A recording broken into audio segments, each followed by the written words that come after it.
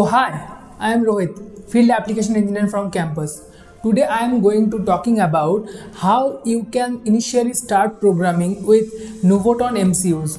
So now what are the requirements of the BSP files and extra drivers? Firstly you have to use Keil, and your Keil must have compiler 5 and compiler 6. Then you have to download NuLink driver and you have to install the BSP file from Nuvoton. So let's get into my laptop screen. So firstly you have to download Keil from Keil website. Just open Google Chrome and write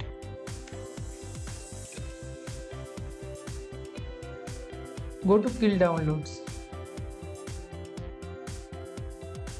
and then go to product downloads.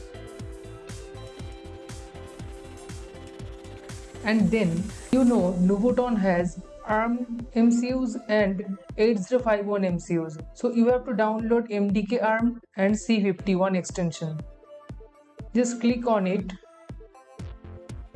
fill up all the credentials, submit it and just download that.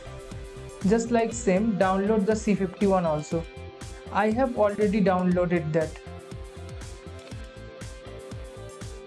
So that is MDK ARM and that is C51 extension.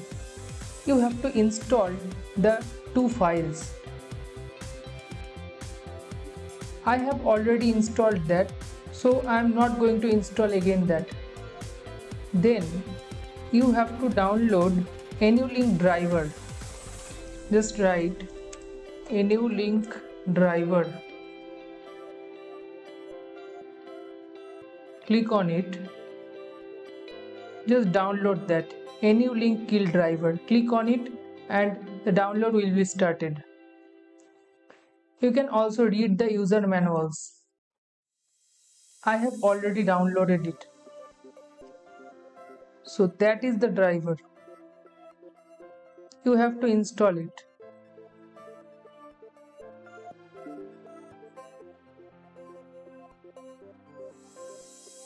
Click yes. That is asking for I want to download Nuvoton device family. That means the device packages. You have to install it. Click yes. That needs some time. So the installation done. Now that is asking for to install the NuLink USB driver. Just tick that and click on finish. So that will started the USB driver installation.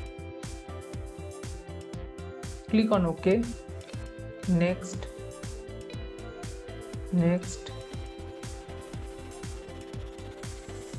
and install the USB driver.